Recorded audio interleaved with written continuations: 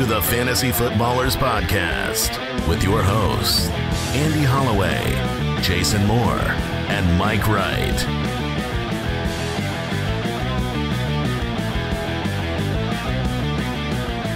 Oh, welcome in.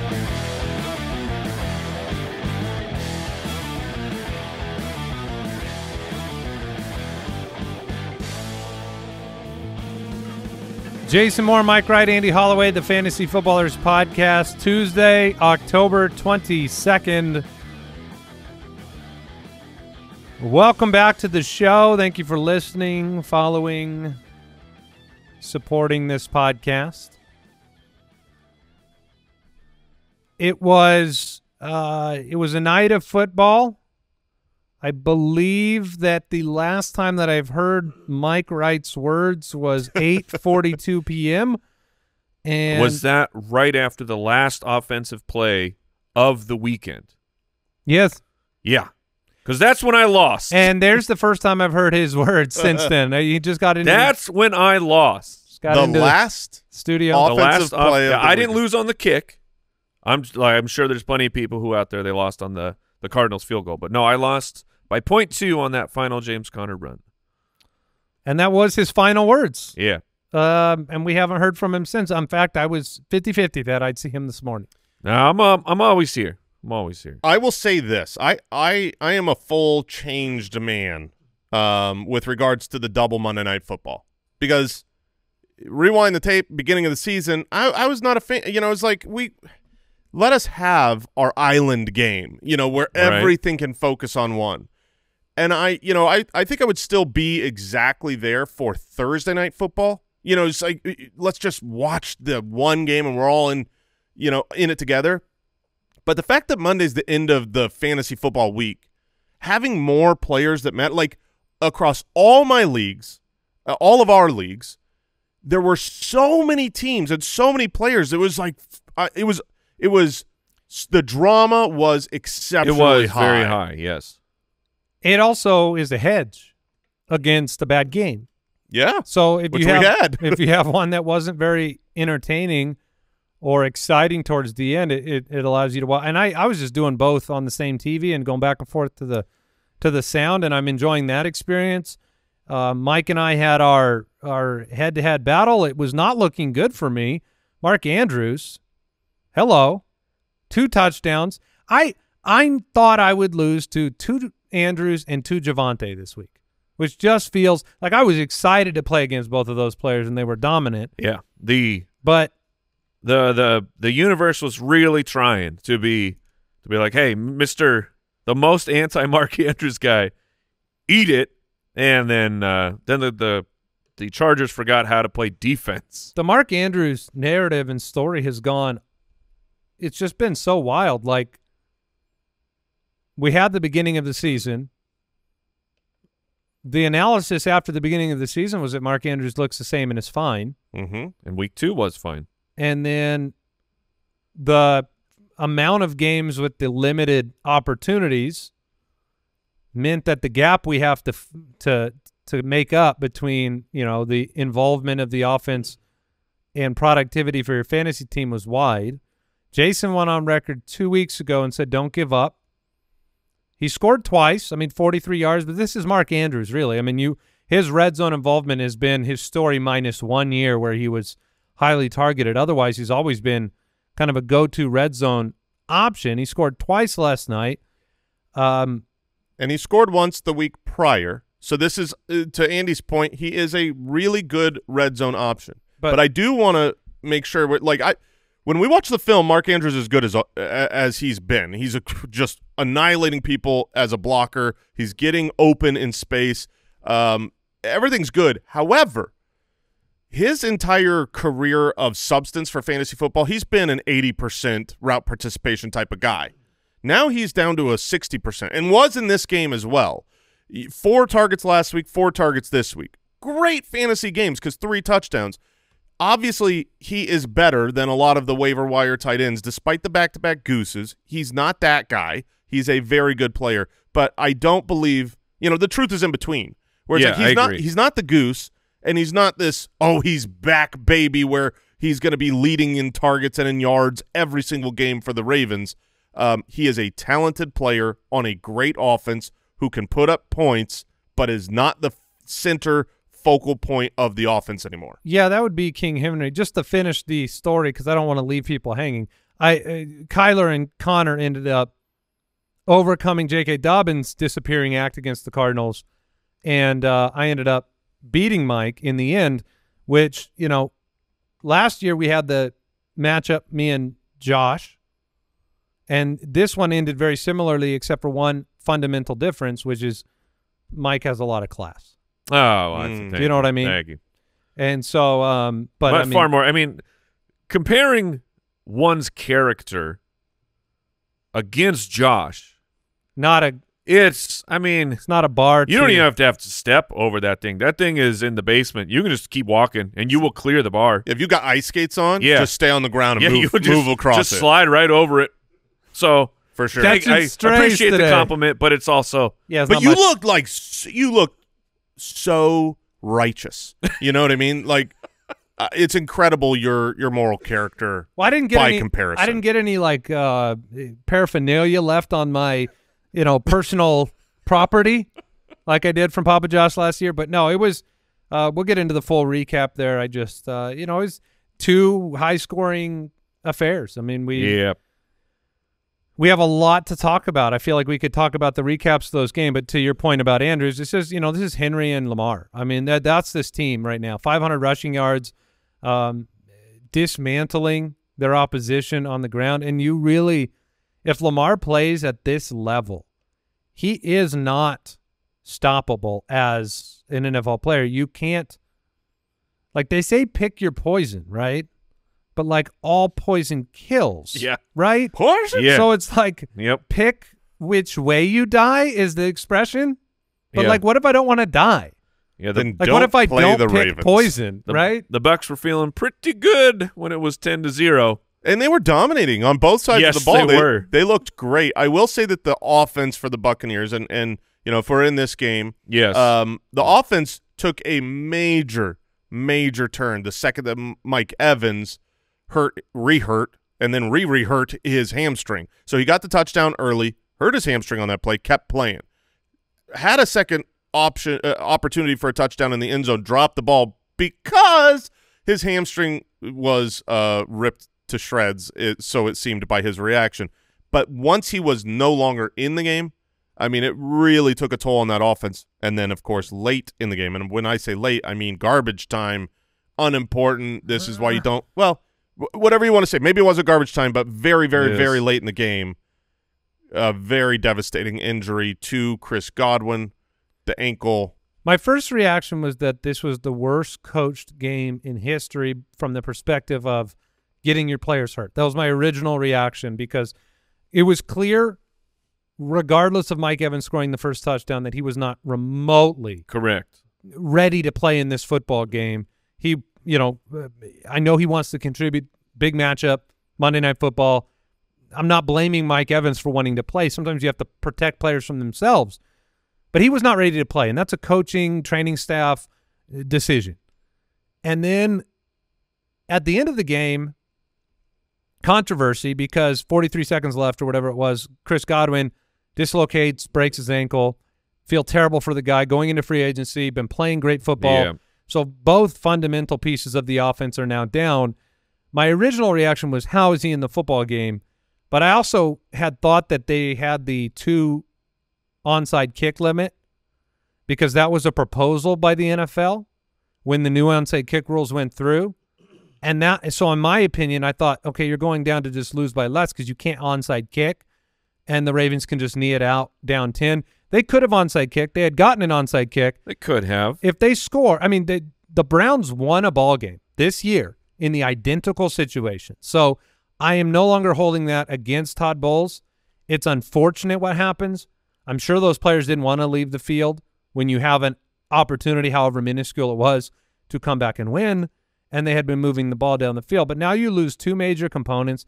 The trickle-down effect of these injuries is massive on fantasy football. I mean, I think we'd all admit that Mike Evans, if he misses just 3 weeks, I'd be shocked. If it's only 3? Yeah, I mean, I feel like his history of hamstring injuries and the severity and pain he was in, maybe that – I mean, this is just speculation at this point, but he's got to miss at least a week. Well, you see oftentimes that re-injuring a hamstring is worse than the original hamstring injury, and while the original hamstring injury obviously wasn't enough to keep him out of the game, he, you know, like I said, he was on the sideline after the first touchdown, really dealing with the hamstring, limping like crazy, and the fact that he went back out and then really, we've seen Nico go on IR. We've seen a handful of players go on IR. A handful. You know what I mean? Swish. But yeah, I expect him to miss a lot of time. And we mentioned briefly ankle injury for Chris Godwin, but it was one of those like you don't watch injuries. He's done for the season. It's pointed the other direction. Right.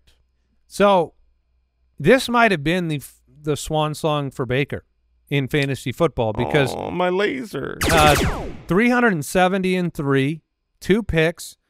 I feel like it was a little bit my fault because the moment I said Baker is so good in our chat, he threw a nasty interception. 2 of his next 3 pass attempts, Andy, after you said that, were interceptions. So, you know, filling in the gap for Evans was Cade Otton, 8 for 100.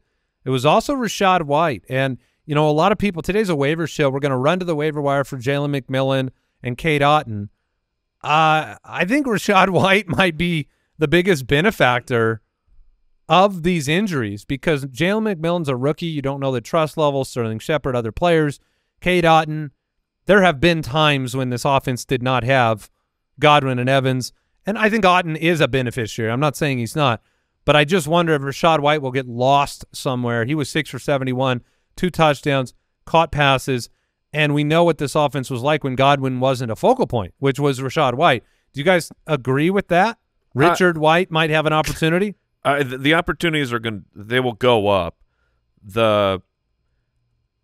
It's so difficult because the game, like this was a wild game of after the first half, at least the carry count, I believe it was. I had tweeted it out of someone. I think it was from Yankee, but he's like, all 3 running backs have 5 carries or 5 touches. I can't remember which one it is at halftime. It's like that is disgusting. And then they were down so much so fast, and which maybe that's the prescription now of like because the offense won't be able to move very much. So it's definitely a bump for Rachaad White. The Jalen McMillan ad, I mean, like obviously if you're getting White, you have to trade for him. Where McMillan could be on your waiver wire, it's does he go to Chris Godwin's role? Like he was a slot player in college. Does he go to the slot for Tampa Bay now, or does somebody else do that? And this is the Cooper Kupp role of an offense where it just it's designed very specifically to get that player involved. So that's where the addition of McMillan is so exciting. Of if he actually gets that slot role, it's really big upside. Yeah, and you also have Sterling Shepard there, who we saw fill in a little bit. He's a veteran guy who can he can play both inside and in the slot. So, but he'll be free, I think. I don't think people are rushing after Sterling Shepard on waivers. So, and then in the other game, the Cardinals beat the Chargers. Final score of the previous one, 41-31 Ravens. Cardinals beat the Chargers 17-15. James Conner, 19 for 101 on the ground. Also 2 for 51 through the air. Didn't get into the end zone, but that was good enough for 17-plus fantasy points and half point and more in full. Kyler, 6 for 64 on the ground. Only threw for 145 yards passing. I think most people's reaction to this game will be great joy with James Conner and great despair with Marvin Harrison Jr. Dude. Who was 3 for 21. What is going on? 3 for 21 and also dropped a pass that was down the field. That was the one he ended up getting a penalty on, but it was kind of egregious. Went through his arms, hit him in the belly. They're not on the same page. No. There's also a problem, I think, with play development.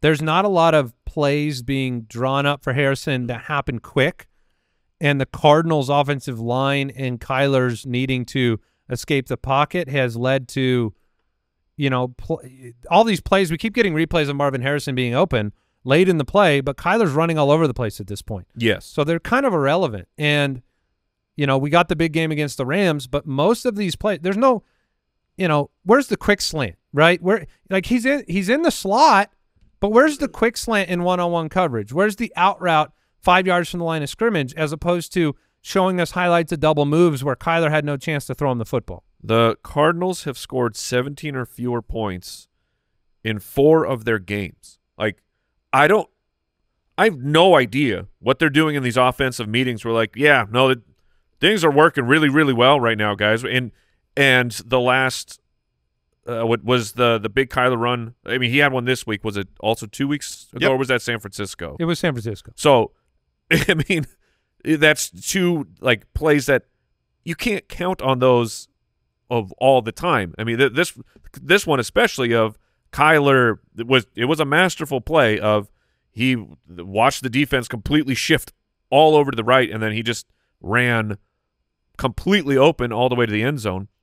But it's maddening to see how ineffective this offense is and feel like nothing is changing. They just keep going to it, saying maybe it will work this time. What's really weird about this game is that the Cardinals were running the ball outstandingly, couldn't throw the ball, which is you would think with Kyler and Marvin Harrison it would be the opposite. And on the other, and with the Chargers defense being so formidable. Exactly. And then on the other side, the Chargers you would expect to be running the ball so well against the Cardinals and not throwing the ball much because their wide receivers are injured, and instead they can't run the ball for anything. But here's Justin Herbert with 350 yards. No weird game. Yeah, no the touchdown. Dobbins line was awful. 14 for 40. That included a long of 11. Like it was. The Cardinals run on them. Cardinals looked like they had an extra man in the box in every play, and they wanted to go. I mean, look, the leading receiver for for the Chargers, Big Montana, Will Disley. Woohoo! 11 targets. 8 receptions, 81 yards. He's big, he's fast, he's strong. He Will Disley, Big Montana. Yeah, you're back, baby. Never die, Will. I can't believe but in he the looks, year of 2024 let's be we're honest, talking about Will Disley. He looks enormous. I mean, he looks like an offensive tackle in the passing game. So the Cardinals said, hey, beat us with the passing game, and these players, they couldn't get into the end zone. Cardinals end up winning the ball game. You're right, it's frustrating. Let's talk fantasy, though. Through now 7 weeks, Trey McBride has been disappointing. Can't get into the end zone. Marvin Harrison disappointing. And, you know, really the only impressive player on the totality of the season, the only player you're happy with the draft capital invested in has been James Conner, because Kyler you haven't been. No. And Harrison and McBride you haven't been. So moving forward, you know, the Cardinals get Miami next week. Miami, I believe, if you look at the Stream Finder tool on our website, is #1 against opposing quarterbacks. They are top tier against quarterbacks. Part of that without Tua has been the fact that teams have been in the lead and that Miami is never playing with the lead, so you run on them. It's hard for me to look at any metrics against the Dolphins, offense or defense, without Tua and like put a lot of stock into it, but it will be interesting going forward to see how that plays out. I think that you're worried about the passing game, but there's still the chance as the season progresses that the passing game figures it out. The weapons are there with McBride, with Harrison, and Kyler. That you still want them to figure it out. You could see a path where they do, but right now it's not working. Little disappointing, and I don't know how hurt he was, but Ladd McConkey just 46 of those 350 passing yards. All in the second half. The first half couldn't connect, and he did look injured. Yeah, it was just a strange game. Cardinals won. You know, all this negativity. Cardinals won the ball game, mostly because of defense in the running game. James Conner, though, has been a revelation, and 0 snaps for Benson in this game, only 1 carry for DeMarcado. You're always looking at that, and if that's a trend for Arizona to continue to give James Conner, you know, that kind of a workload, because that wasn't always common down the stretch last year, despite him playing well. But that was good to see. Any other thoughts on this ball game? I know we had a lot to recap from those. This is a waiver show. So we're going to talk about players to pick up and, you know, injuries. We saw more of them last night. So you need to make changes on the team and the roster and add depth and do all of those things. And we're going to try to give you the players that we're looking for on today's show. We're going to take a quick break, and we'll come back with a new segment.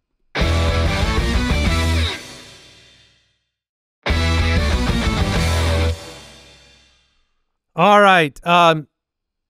One of the things that happened last year, if you were listening to the show, is that we had some pretty important mid-season transactions. David Njoku, Dak Prescott, CeeDee Lamb. There were players that at about this juncture in the year you could start to foresee the future in terms of we know a lot about opposing defenses. We know the way teams are trending. And you were able to add some players that were league winners. And then inversely, you had players in the beginning of last year, Kenneth Walker, Travis Etienne, that were such difference makers at that juncture of the season but didn't finish that way. Connor was another great end of season, Najee Harris. So from this point on in the season, we've got a new segment. We want to break down players that you can look at as maybe the beginning part of winning a championship.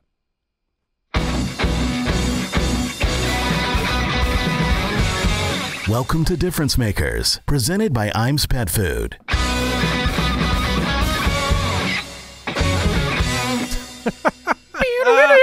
That was a surprise. I thought I was done, and then it was back. So there's not going to be a rule set on this segment. It's not going to be like we each have one name every week or two names every week. We're just going to bring up some names that we think will be opportunities to potentially get ahead of the curve, ahead of your league mates. Not exactly a waivers segment, not exactly a trade for segment, but a difference maker segment. We want to point out some players that we think could be difference makers down the stretch. I'm going to kind of flip the order of the guys we talk about. Sure. Is that all right? Yeah. Because one of the bigger storylines this weekend was, Brandon Ayuk. It's part of the news. He tore his ACL. He's done for the year. We got news yesterday that Deebo Samuel is dealing with pneumonia. Hospitalized. He's hospitalized with pneumonia. We've got the return of Ricky Pearsall, but from a difference-making perspective, we've already seen it at the beginning of this year. I want to bring up Jauan Jennings' name.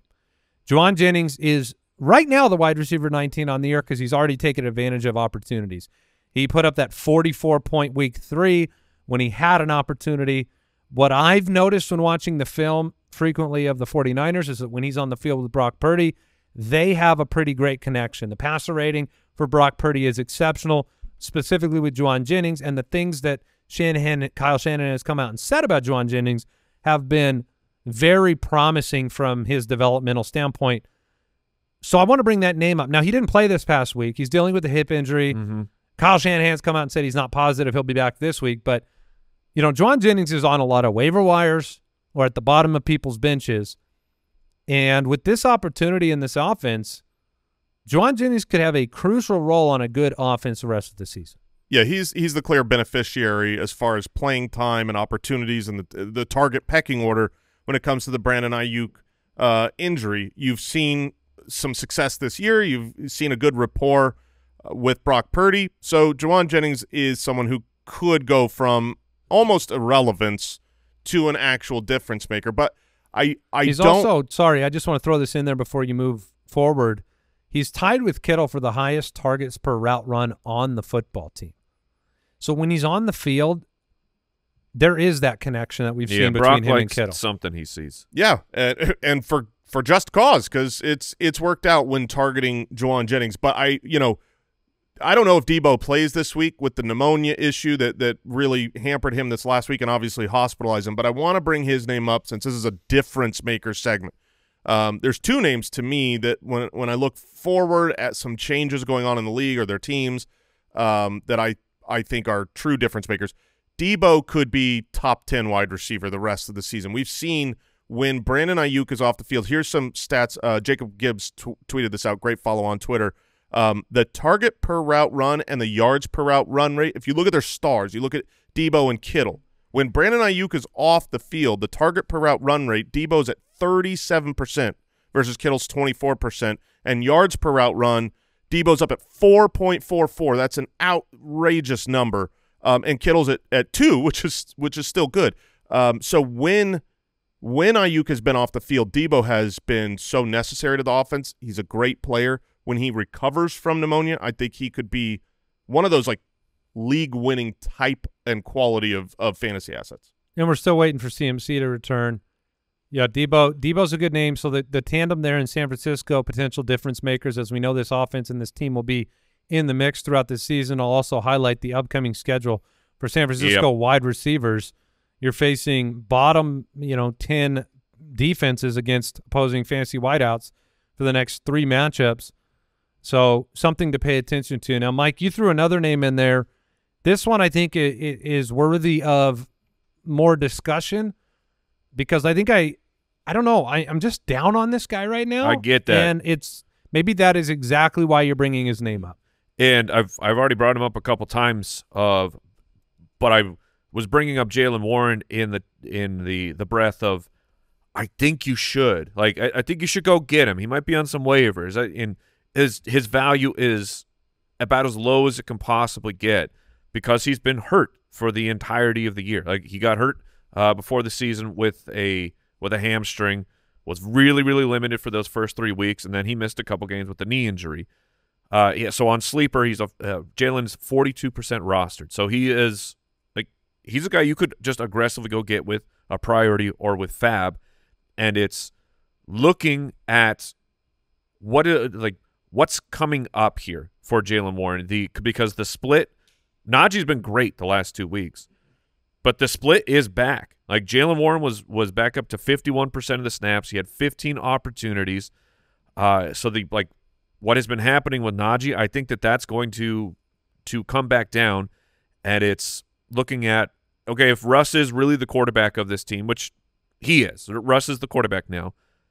Russell Wilson, last year at least, was a check-down machine. He was in the Sean Payton offense, but you had that.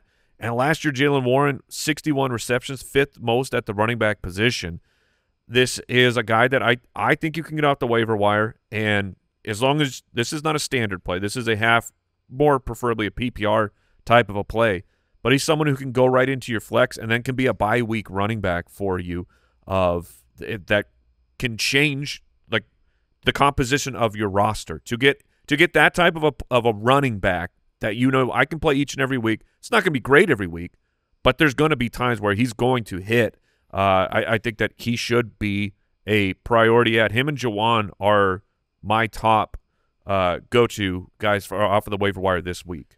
Yeah, now before we move on, I did want to throw out one more name that has just been on my heart. You know what? Do you know where I'm going? Of course I do. You do? Yes, because I can feel the... You can feel the excitement? Does this player need to be in difference makers, Jason? This is a true difference maker. Yeah, I think you're talking about a Maybe league. I don't know where you're going. Yeah. I'm talking about a league winner. Oh, no, I'm not going Troy Franklin. Okay, that's all I can think of. That's in the waiver segment. It's coming. Oh, Don't you gosh. worry. No. This is a true difference maker. I think a league winner. Okay. This is one of my guys. It's Devon Achane. Devon Achane, Sure. I know over the last month, Andy, you and I have had back and forth discussions as to whether or not what you've seen is disheartening and like maybe you don't believe. There are managers that just flat don't believe now. Even though Tua's been gone, they're just like, I don't know if he's that guy. Tua played a game and a half, and Devon Achane was the running back 3 over the first 2 weeks. 7 and 3, yeah. Yeah, I mean he was averaging 22.8 fantasy points a game. Over the next 5 weeks, the _1 strength of schedule for running backs in the league is the Miami Dolphins. So if you can find a manager who doesn't believe in Devon Achane, or maybe you can, do something, I would personally, I think that the matchup, which is not a waiver pickup, it's a difference maker you could go trade for on the low. Exactly right. I think our only difference of opinion on him was the kind of, I felt like you were conceding that he's not an inside runner, and I don't believe that about him. I actually think he is that, and they have to give him those opportunities. He is an inside runner against non-stacked boxes. Were you trying to say that? So the next 5 weeks they have the best schedule? Correct. So then is Raheem Mostert in the mix? Sure, yeah. I mean, I think the Dolphins' offense should get better. Their running games should be great, but specifically, I mean, there's with how high the ceiling is. Exactly. Look at us. Look at us. All right, that was Difference Makers presented by IAMS Pet Food. When you choose IAMS, you see the difference in your pet with your own eyes. Healthy energy in 5 days, healthy digestion in 10 days, and healthy skin and coat in just 25 days. Feed IAMS and see a visible difference. News and notes from around the league, presented by USAA Insurance. I'm going to go make a offer on HN, I think. See what you did there. Mike, you look like you were just. I'm just cackling because I feel like for the news today, you got to take one of those big Ace Ventura breaths because this guy's injured, that guy's injured, yes. this guy's injured, that guy's injured. Yeah. Evans, Godwin, Ayuk, Deebo Samuel, all injured. DK Metcalf, grade 1 MCL sprain, week to week. Jaden Daniels, very much in doubt for week 8.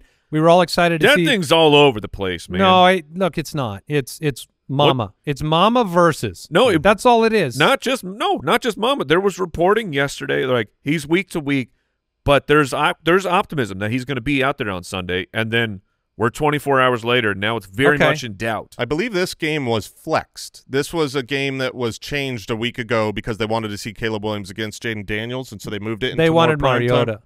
Right. Yeah. So that's what they're going to get. No, it would be disappointing not to see Jaden and Caleb in that matchup, but they also understand this is a long game. They can win the ball game. They can win the ball game without him. They can. Jameson Williams. Here we are. Oh, this is big time news. Knucklehead. Following a -4 performance, now facing a 2-game suspension for violating the NFL's performance-enhancing substances policy. And he has come out and said, while he disagrees with it, he's going to take it on the chin. So this is not – he's not – I think you got it wrong, but I'll go ahead and serve the suspension. I'm not going to kind of fight this one. Don't look into it further. So, okay, whatever that means, you know he's going to miss the next I don't like it, but I'm going to serve it. Yeah. You guys are flat wrong. I'll see you in 3 weeks. So, I mean, hugely disappointing. Another step backwards for Jameson Williams. Part of reliability is availability, and he's not going to be on the field. Can we get 2 weeks of Sam Laporta, please? I think we might. That is more than 2 or 1 targets. I guess they can just throw it to Gibbs. That's fine, too. Or Tim Patrick. David Montgomery's knee injury not considered serious with more Lions reporting. It was you all right, Jay? Oh, I'm just I'm good. I just want to make sure you know it's good. You want him to take a week off and get No. I want him to be a full participant in the first practice possible because they have no worries. Okay. Tua Tagovailoa, we could talk about this. I mean, he's coming back from injured reserve. We have a definitive answer now on the Guardian cap. N-O. He said no. He was very demonstrative and said it was a personal choice. When asked specifically, I don't know if you saw the whole clip, he said, I was on the sideline last week. I watched how stupid Devon Achane looked, and I was like, I can't look that dumb. At least that's what – he didn't really say that, of course. It's just a personal choice. But I've seen – I've got to think that factored in. You'd be surprised to learn that press conference ignited – the Twitter sphere. So, I mean, seeing discussions on, just what are the actual true benefits of the Guardian cap, what type of concussion does it prevent from, or help prevent, I should say. So, I don't know. The zone is now flooded with crap, and it's hard to get through it. These things are not – I'm with Tua. I don't really want to play the judge of that man's body and decision-making in the NFL because – you can wear a different piece of equipment for posterity's sake, and it may not benefit you. You do have to adjust the equipment. It's a fast-moving game. He may not feel comfortable in that helmet, and I don't know the reasoning for it, but I mean, it's a different feel. He's a quarterback, and that might not be the best way for him to take care of his body. You know what I mean? We talk about the implications of people come out with the narrative of, if they just played in leather helmets or no helmets, there wouldn't be concussions because we take care of ourselves. There is an aspect that of the subconscious that, does he take a different chance because he's got a Guardian cap on? I don't know the answers to that. Sure. Yeah. I'm choosing. There is nuance. I'm choosing to side with the player's decision, and if he feels like he can play and play safely, that's his choice. Yeah, it's really up to the NFL. If the NFL thinks that the players shouldn't have the choice and say that they were coming out and saying like, hey, the first week back from a concussion, you have to wear a Guardian cap. Well, then that'd be interesting. Then they need to institute that. Otherwise, it is a player's choice. And obviously the player's not going to, I don't think Tua's trying to make a bad choice for himself. He's not, you know what I mean? No, he's not. So. And he is going to mean so much for fantasy football. Oh, stay healthy too. Jaylen Waddle, Tyreek Hill will be reborn. Dude, I really think he should go out there in a red shirt this week and just see if they don't hit him. Just see if the defensive players are like, oh, they pull up a little bit, you know. My goodness. All right, Chris Olave is still in the concussion protocol. The most recent things I was reading is that they hope he can be back, but it was far from certain. Yeah, we got to watch practice reports. Spencer Rattler will remain the starting quarterback if Derek Carr can't play. Which is not – he's not expected to play this week. Jonathan Taylor, the head coach of the Colts, Shane Steichen, said he's optimistic he will practice. So we'll monitor. I would imagine so with such a mild ankle sprain. We will monitor that. Juju Smith-Schuster will not play. Yeah, I mean, this seems like a serious hamstring injury, so when you know it this early, I wouldn't be surprised if he misses multiple weeks. We are previewing the Thursday night football game tomorrow, but we're expecting Cooper Kupp to be back, and T.J. Hawkinson could be back. Okay. Could be back. Aaron Jones limited, but played really well last week. Expect him to play. Mm-hmm. Okay. Deep breath over. That was today's news and notes presented by USAA Insurance. Learn more at usaa.com/insurance. It took us a while to get here. We'll take a quick break and come back with the waiver wire.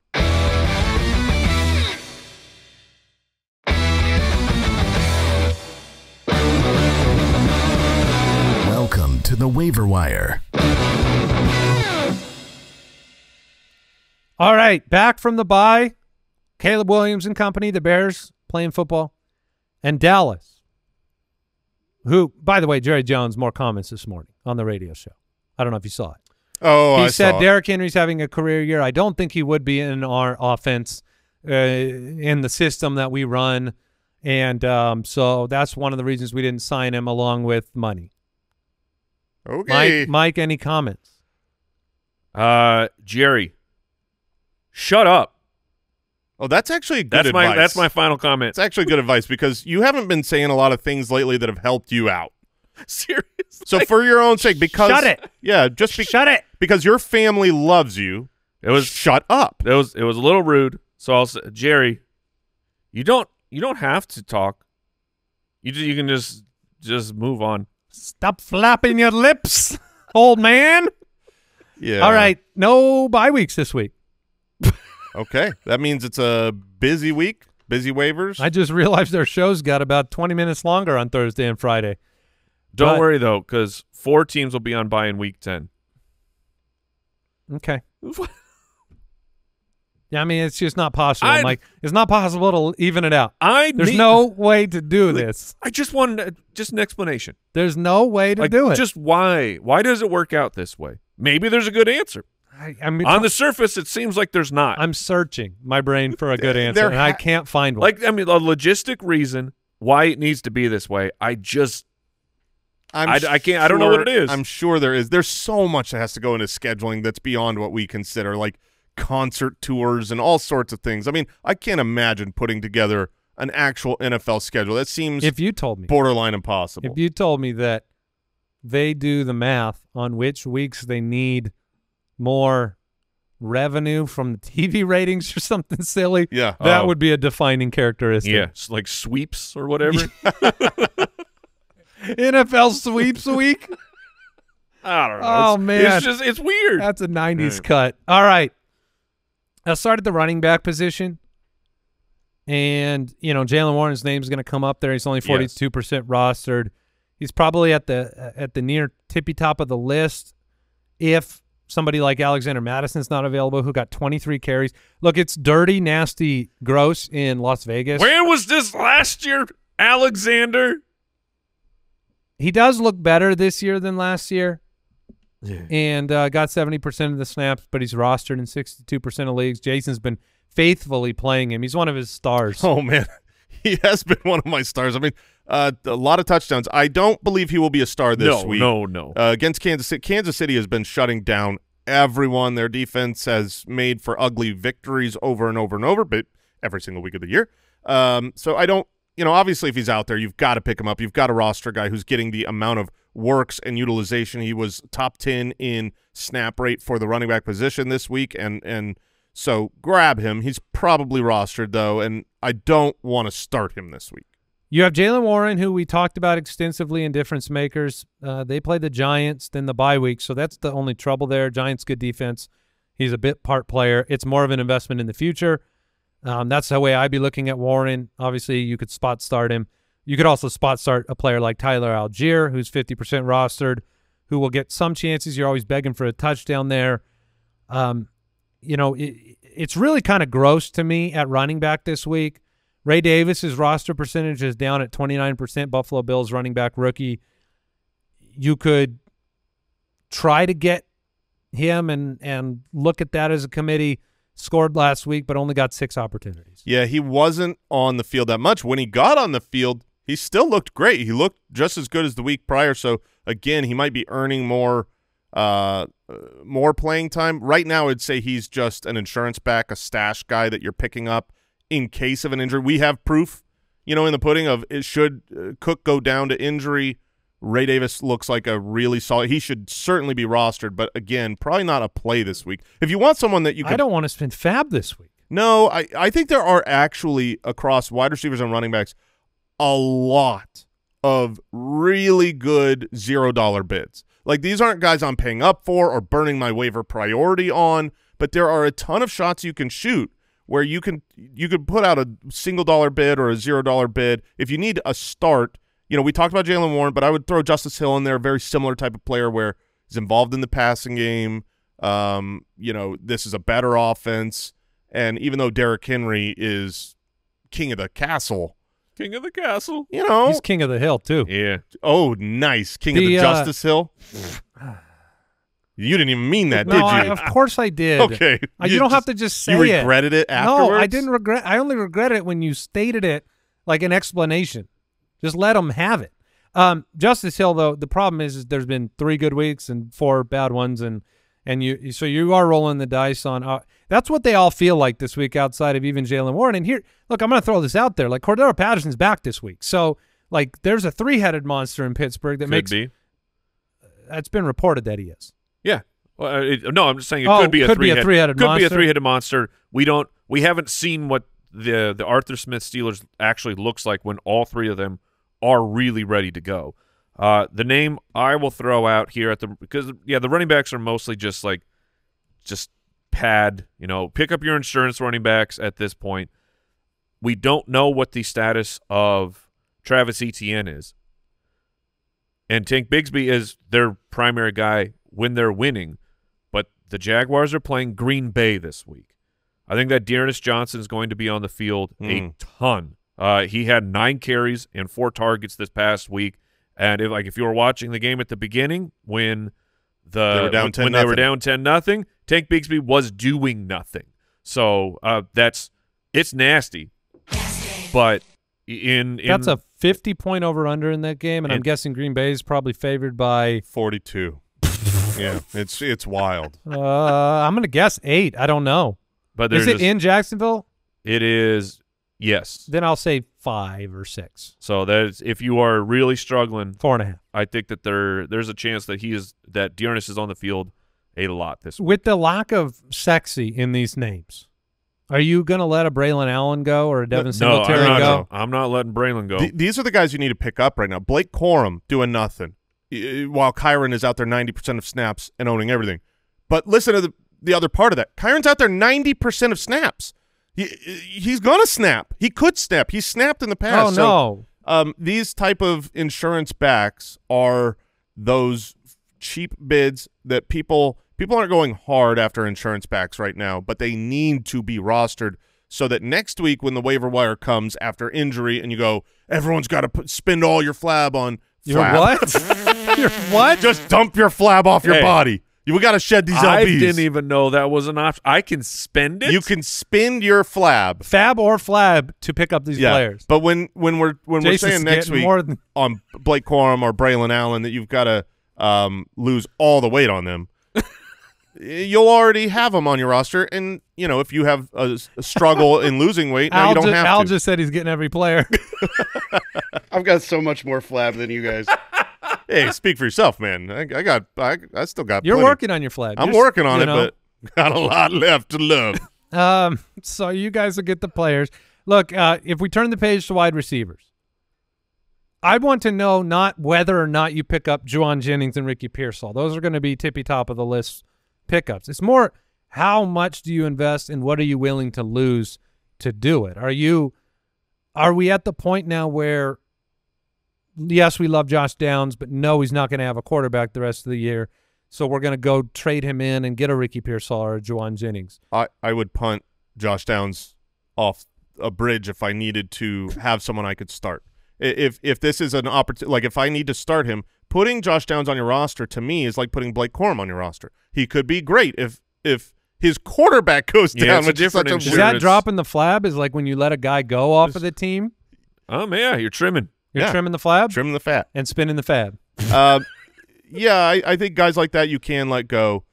Jauan Jennings and Ricky Pearsall, you're going to burn your waiver priority. You're going to spend a good amount of fab. The question is, I want to know what that is and how, if they're the same amount or what. I am personally less bullish than most.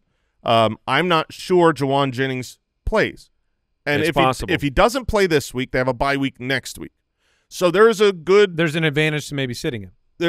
Right. And so I guess I don't want to burn my priority or dump 25-35 fab on a player that maybe will be good 3 weeks from now if I can't play him this week. Now, you might drop 25 and play him this week and have a star. I don't know, but that's where I would rather put Pearsall in my priority because I don't know that he's going to be as good as Jauan Jennings, but I know he's playing football. Yeah, I think that's a team construction differential. Yeah, because I'd still, even if I would spend it on Jauan. If Jauan doesn't play for 3 weeks, I don't care.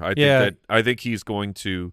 If you could pick up, be so good. Think about how bad Brandon Ayuk has been, and if Brandon Ayuk was on the waiver wire and healthy, like Jauan Jennings was actually productive, I would spend a lot if I had the capacity to withstand the next couple of weeks, and he could play, like you said. Yeah, I would go after that. There are 3 names that are really highly rostered that are on our waiver list. By the way, jointhefoot.com, get access to the Ultimate Dashboard, and get a custom waiver wire list specific to each of your leagues. Like the Ultimate Dashboard lets you import your leagues and your rosters, as many as you got, and you can go through each one and not only get your lineup optimized, but get spot starts from the waiver wire and a custom waiver list specific to who's available in your league. So much of what we talk about in the show is just like kind of bringing up why a player might be valuable. There's so much interleague context that you need to have. And 2 notes on that. 1, the spot start I got a lot of body on the mind, so I'm trying to remove flab and healthy BMs here. But that tool is so valuable later in the week when you're sitting there Saturday and you're not sure if you made the right waiver pickup. The spot start is awesome. You just go through your leagues and say, man, this guy could outscore someone in my lineup. But the other part is we do an hour and 10 minutes trying to give you as much information as we can. We do not cover all the players in our waiver pickups. Like the tool online has far more players than the players we're mentioning here, and they'll be specific to your league. So check that out at jointhefoot.com. So the 3 higher rostered are Jerry Jeudy, Khalil Shakir, and Romeo Doubs. Doubs was 8 for 94 this past week, so 2 good weeks since he's returned from his hissy fit.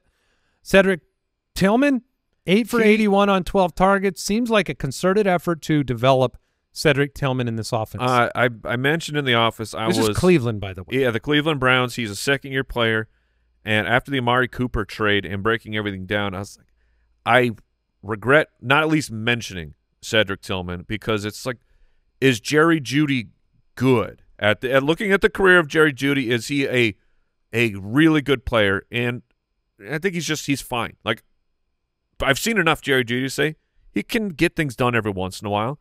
I don't blame you, though, because Cedric Tillman had 5 targets on the year. He was atrocious his rookie year. No, I mean this year.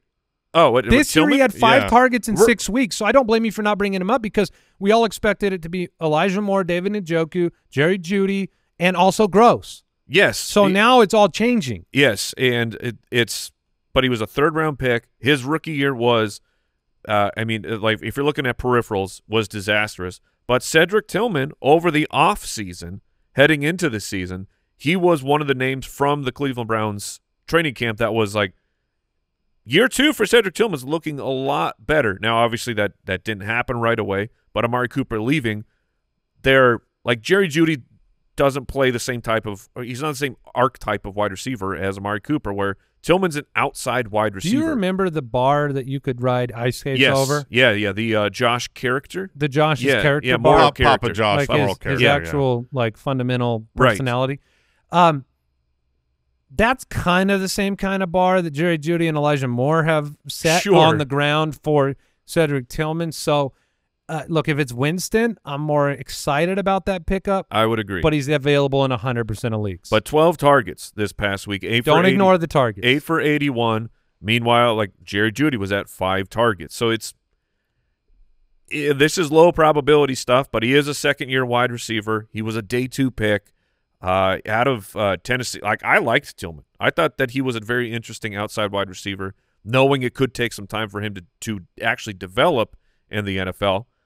But the opportunity in front of him is this is a major break for him of trading Amari Cooper away and having the potential of Jameis Winston, which we don't – have we gotten any more news on what the Browns are planning to do at quarterback? I haven't seen anything. I would imagine that they're going to do the NFL coaching thing, and we're not going to know until late in the week. Hopefully we know like Friday they announce a starter, but maybe earlier. I doubt it. I have a really difficult time with Cedric Tillman when you've been as bad as he's been. Like I get it. I know he's only in his second year, which honestly surprised me. He was so bad I thought he was drafted like 20 years ago. It's difficult, but 12 targets, 82% of snaps, and he goes into a role that it was vacated. I get it. You got to pay attention to that. What was your reaction to Keon Coleman's 4 for 125 this past week? Because I think a lot of people would expect us to have brought his name up first. He's a rookie. We know rookies take time to develop. Amari Cooper, none of Coleman's targets came directly because Amari Cooper was on the football field, but you can see that being a good outcome potentially for him, the way that T. Higgins and Jamar Chase benefit one another. He's not a big passing pie, but an efficient one. Coleman's difficult. He's worth adding, 100%. It's just the level of how aggressive would you go after him. Where, I mean, would you rather have him or Dontavian Wicks on your team? Because both are pretty available. I think I'd go Wicks. I like Coleman there. But it's Jason. Not. Man, I was really hoping you didn't ask me. Yeah, sorry. It's not a huge difference. If you were wearing a black shirt today, I would not have asked you. But because you're wearing a slightly forest green olive hue, I will ask you. I'm going to go Coleman. Like a Packers shirt. Yeah, I'm going to go Coleman simply because this is a highly drafted rookie. He is the opportunities are going to be forced his direction a little bit more than Wicks. Wicks this last game, like I would take Dobbs over either of them. Obviously he's more rostered, but Dobbs is on the field. His targets are a little bit more assured. When you look at Wicks and Christian Watson, they're basically playing the same role, and they're kind of splitting the snaps while Reed and Dobbs are just on the field. So I would take Coleman there. I want to bring up we talked about the 49er wide receivers. There's been some rumors this morning about the 0-target Cortland Sutton to San Francisco. We already know that there was some rumors about Cortland Sutton going to the 49ers during the Ayuk saga because there was some three-way trade discussions about Ayuk leaving, Sutton being the piece coming over to San Francisco. The Denver Broncos. Is that Troy Franklin related? Troy Franklin, the Denver baby. Broncos are clearly committed to Franklin and Vele and Mims and the young crowd. So I say all that to say keep that in mind with the 49er receivers you pick up, and keep that in mind when you look at the development of a young player like Troy Franklin and Vele in Denver, who, again, they're going to have to depend on a rookie quarterback who has been hit and miss. But this past week, Troy Franklin was 5 for 50 on 51% of snaps. Okay. He's moving up. Fine. If you look at the last 2 weeks. I don't want to make too much of it. No, but if you look at the last 2 weeks, there's been a shift. You still have Cortland Sutton as the clear snap leader in the wide receivers. He is their one, despite having no targets last week. He's the one no matter what, unless he gets traded, in which case, the pants are they will explode, evaporating. You want him to take some of the 0 targets from Sutton? this next week? I want him to take the snaps because I think he can earn targets. You've got him right now over the last 2 weeks. He is leading in targets. He's leading in receptions. He's second behind Vele in total yards. Obviously, he had a touchdown made and a touchdown dropped in the last 2 weeks. So why isn't Vele on this list? Vele should absolutely be on this list. This is a Denver Broncos team with Bo Nix that is getting the youth more involved. Their offense looks like they're clicking a little bit more. They're certainly not even middle of the pack or high-powered offense yet, but this is the path of a rookie. And, you know, we talk about this with rookie wide receivers, despite the fact that you see someone like Malik Neighbors come out and dominate, and even Brian Thomas Jr., most rookie wide receivers are better in the second half of the year than the first half of the year. And so if the opportunities come around for both those players, I think they can be rostered and played. There's so many wide receivers. But Jalen McMillan, Rashad Bateman. Yes. That's why I'm saying this week is like I want to take $0 bids on a. I like Troy Franklin. I'm going to put a $0 bid on him. If I don't get him, fine. There's a handful. Demario Douglas. He had a down week, but Drake May looked great, and the down week was because he had an illness. Sick, yeah, and Bateman, 4 catches in 3 straight games, big play capability. Bob Means would get a start for the New Orleans Saints, who signed MVS, so don't care about that. But Bob Means would get a start if Olave was still out. And Jalen McMillan, not rostered. Opportunity with Baker, who's playing great football. And I don't want to I don't want to just condemn the Buccaneers, who are a pretty good football team, to not being competent. Like, there's a world where Evans comes back in a few weeks, and McMillan's contributing, and Ott and Rachaad White, and they're okay on offense. And it's an important game. They're going to be at home against the Falcons for the division lead. Whoever wins that game will be in the lead. So I think $0 bids personally on McMillan and Sterling Shepard. If you want to put a little bit more fab on McMillan, that makes sense because I think he will. Yeah, he's far ahead of Shepard to me. Yeah, that's fine, and he will go for more. Like Shepard will go probably through your waivers without getting picked up. McMillan will be one of the heavier bid prices. The drop candidate names are wild, guys, but it's Juju, who could miss multiple weeks. It's Christian Watson, who is irrelevant. I mean, if you're talking about Wicks and Dobbs, and then you've got Reed and Kraft, and Watson's not part of that, that's a tough one. You might have invested fab last week on Christian Watson. Yeah, I don't think I would be fine dropping Juju Smith-Schuster. I would be fine dropping Josh Downs without Flacco. Tank Dell and Marvin Harrison's names were submitted to us. They are. A lot of people are asking about those, and those are supremely easy don't drops for me. I mean, the list of people we're talking about today, you know, how much fab are you going to spend on these players? If those guys were out there, I would go all in. I mean, Marvin Harrison has been struggling, but he is still a very talented rookie wide receiver who should be the one for his team. Tank Dell has been struggling. His targets were there. The red zone was there. The matchup this week is there. The hard one with Dell is like the targets, like him and Ridley are identical in fantasy production per game, and Ridley has 17 targets and 3 catches in the last 2 weeks. Dell hasn't made the most of his.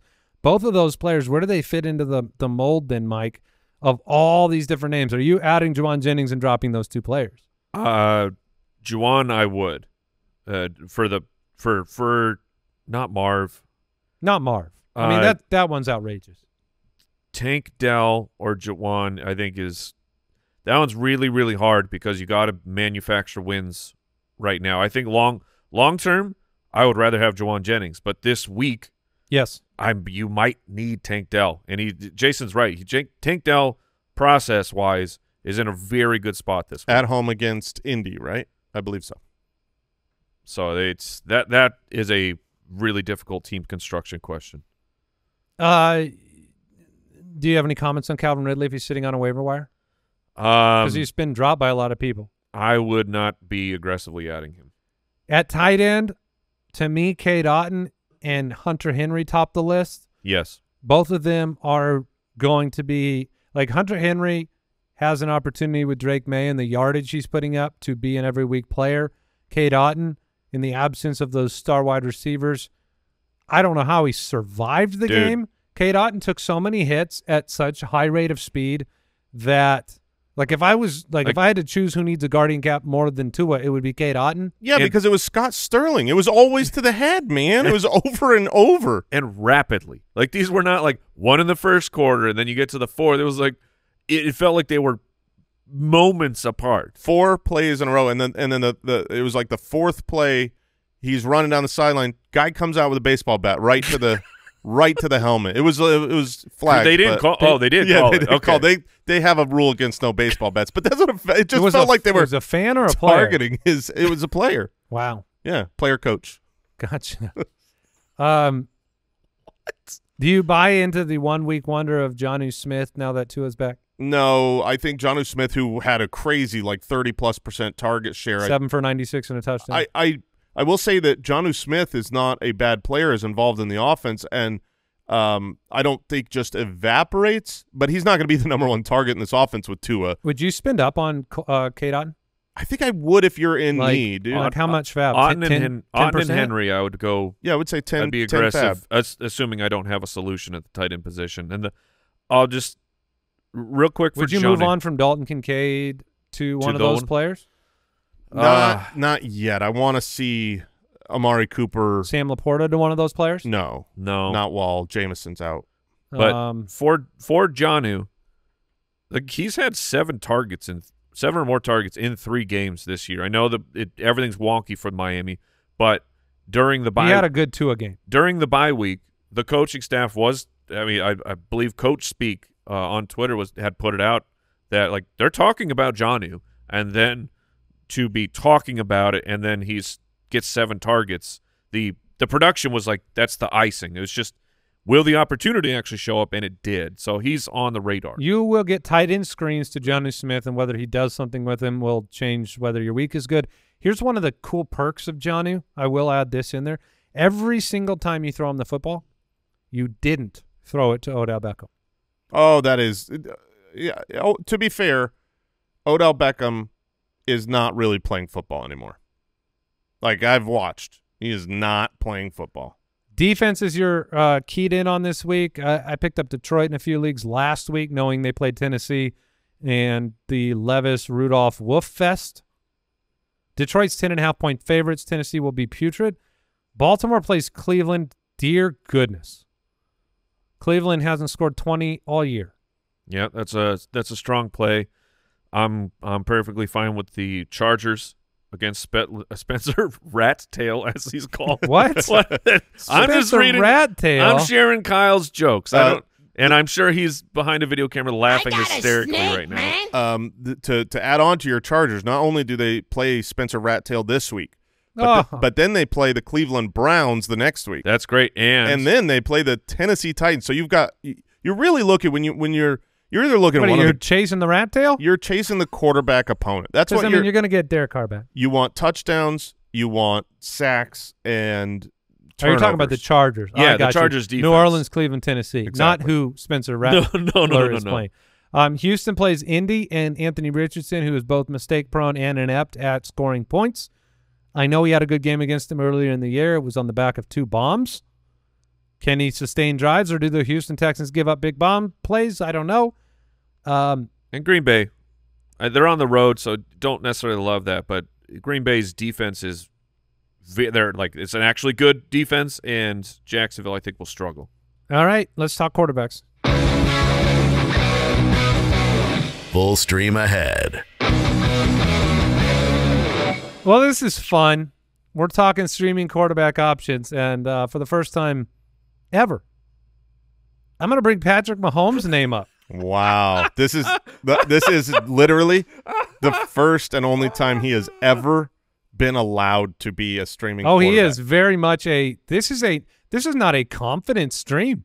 I wouldn't play him. This is a maybe stream. This is a history stream. Like he's a 302 guy, actually 302.5 against the Raiders historically. He dominates them, and he's never been mentioned in this segment before. But he just kills the Raiders. This is just you're not saying 403. You're saying 202. That is the streaming standard of our show. I think he can put up 200 yards and 2 touchdowns against the Raiders. That's all I'm saying. Well, that will be feat he has, let me see, done in week 1. So that's cool. Anyways, I'm going to go with Kirk Cousins. He had a down week this last week at home. Was it 2 straight down weeks after we chased I the believe 500? so, yeah. I just feel like he's been on this segment for a while. 2 weeks ago was a little bit mediocre. 23rd. Last week was even worse. Yeah, was worse. But if you remember the week prior to that, who was his opponent when he put up the 509 yards and 4 touchdowns? It was the Tampa Bay Buccaneers. I looked up the weather just because whenever it's a game in Tampa or certain locations, I want to make sure that's not an issue. Looks like a nice 81 degrees and overcast, so we're fine. My concern would be I have the same concern. That Tampa Bay team was able to put up 30 points. Can this Tampa Bay team put up that many points? I don't know. And I think, Kyle, correct me if I'm wrong, last year when these two teams played, we had the shootout in Atlanta, and then when they matched up in Tampa Bay, I mean, which shouldn't have an effect, but that's what happened last year. So yeah, that's my only question. Obviously, this was in before losing both Mike Evans and Chris Godwin. It certainly does hurt the ceiling. I think that he 16-13 in Tampa last year. Right. Obviously, different quarterbacks and different teams. Yeah, of course. Yeah.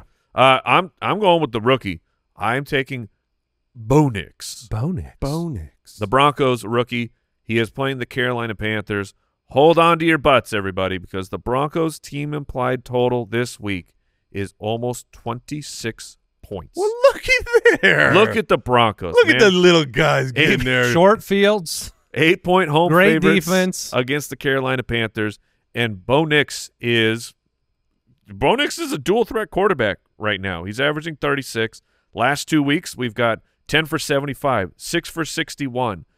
So he's not unwilling to do that, and that's a huge boost, especially when you're looking at a streamer at home with a huge point total against a bad team. So he's in play. Over the course of this season, so this isn't like, the last 2 weeks when he's had big runs or whatever. This is the 7 games played. He's on pace for 619 rushing yards. That is a very dual threat quarterback, and I think people really need to adjust their. You want to hear something? Yeah, I do. Who's got more fantasy points? Bo Nix, starting quarterback of the Denver Broncos, or back-to-back Super Bowl champion Patrick Mahomes? That's an easy one. A lot of people have more fantasy points than Patrick Mahomes.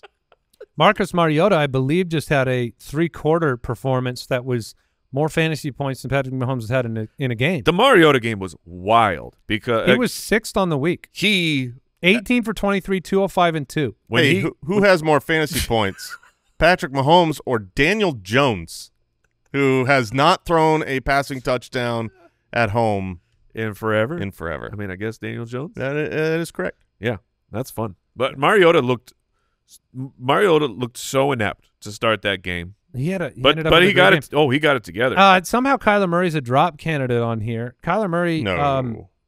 I know it wasn't pretty at all times yesterday. He was still a top 10 quarterback this week. We did get a number of players that on Monday kind of lifted the bar for the quarterback. The top 2 quarterbacks of the week were Lamar and Baker in the game. I do want to throw out a name. This is Waivers. Is not a streaming candidate for this week. Plays on the road against San Francisco. But Dak Prescott's been bad. He has not been lighting up the box scores. He's coming off a bye and on the road in San Francisco. He's going to be on waivers. He's going to be dropped on waivers this week.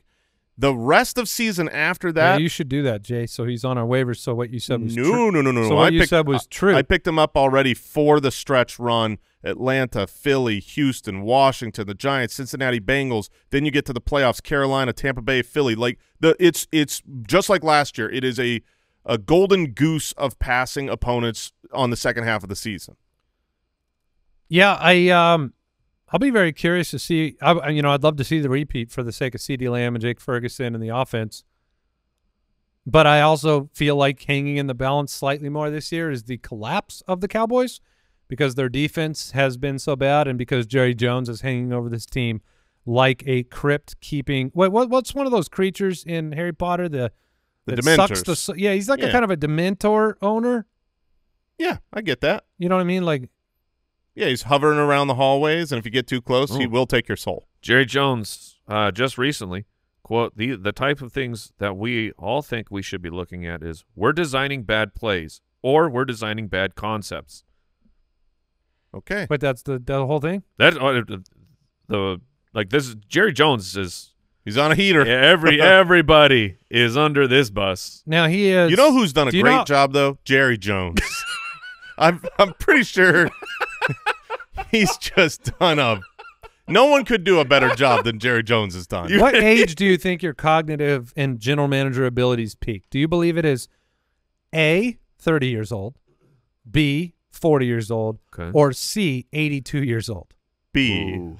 If I had to go with those three numbers, I would put the cap at 40 then. So you're saying it's not C, 82 years old? I think that is not in the best interest of. He did just celebrate his 82nd birthday. Happy birthday, Jerry.